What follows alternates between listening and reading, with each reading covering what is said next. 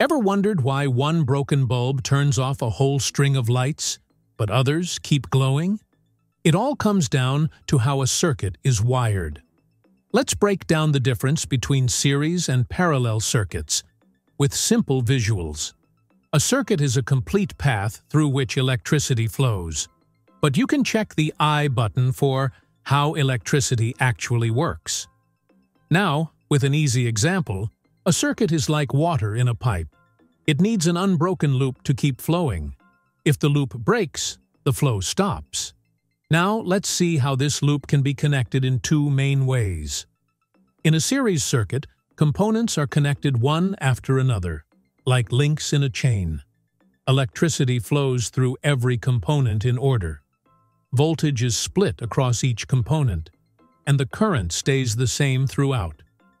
If one bulb burns out for any reason, the whole circuit stops working. Simple, but not always practical. In a parallel circuit, components are connected in multiple branches. Each path is independent, and electricity can freely flow through more than one at a time. If one bulb goes out, the others keep shining. Each branch gets full voltage, but the current divides among them. That's why homes are wired in parallel, not series. String lights on a tree? Some are series, some are parallel. Home appliances?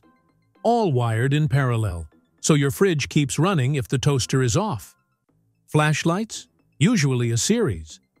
Each type has its strengths, depending on the job. Think of a series circuit like a single road with traffic lights.